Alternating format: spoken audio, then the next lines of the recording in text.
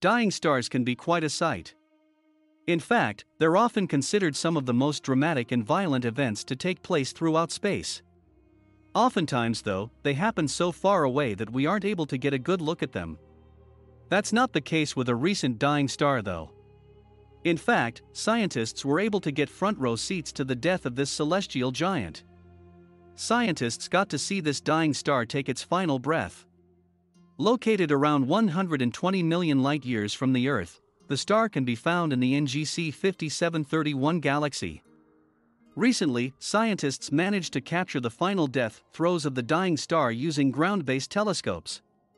The star was a red supergiant star, and while not the brightest or biggest stars out there, they are massive in volume. In fact, the scientists say the star was at least 10 times more massive than our Sun when it exploded. A lot of stars tend to erupt into violent releases of hot gas when they start to die. However, astronomers often believe that red supergiants were relatively quiet in the moments leading up to their supernovas. However, capturing this recent star has shown that this isn't always the case.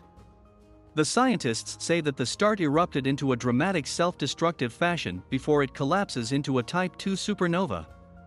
This type of supernova is essentially a rapid collapse of the energy in the star before what's left of its core explodes.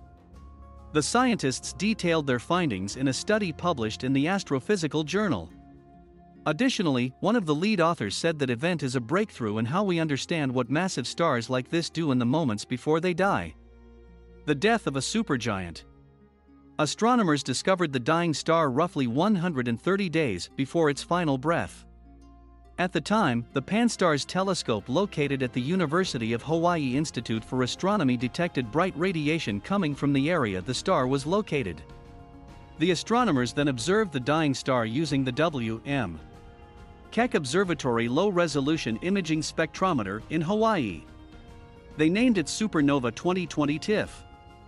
It's like watching a ticking time bomb, Raffaella Margutti, a senior author on the study, said in a statement.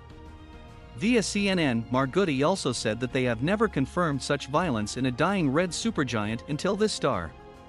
With this new knowledge of how red supergiants die, scientists can dig deeper into the mysteries that still surround these massive balls of energy found throughout our universe.